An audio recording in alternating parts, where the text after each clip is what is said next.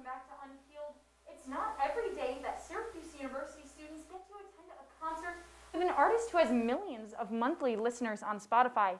Last Friday, University Union held Bandersnatch, a concert where students could attend the event, and even I got to talk to some of the performers. Concert open to all students last week called Bandersnatch.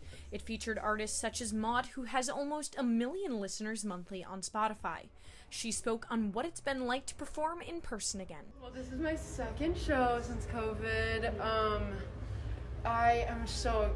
I'm just can't wait for the feeling to be in front of people. Like, it's so crazy to play these songs. So many of my songs came out during the pandemic.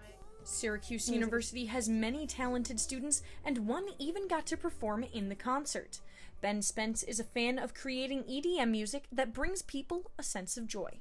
I just try and give off the vibes that music gives me, you know, like, it makes me so happy. It just brings me a lot of joy, especially just like, honestly, anytime, any emotion just brings up the energy, and I feel like people need that now. Although video of his performance was prohibited, Ty's music has become extremely popular on TikTok, and he got students on their feet and excited. University Union has held many concerts before, including Juice Jam, and this concert certainly will not be their last.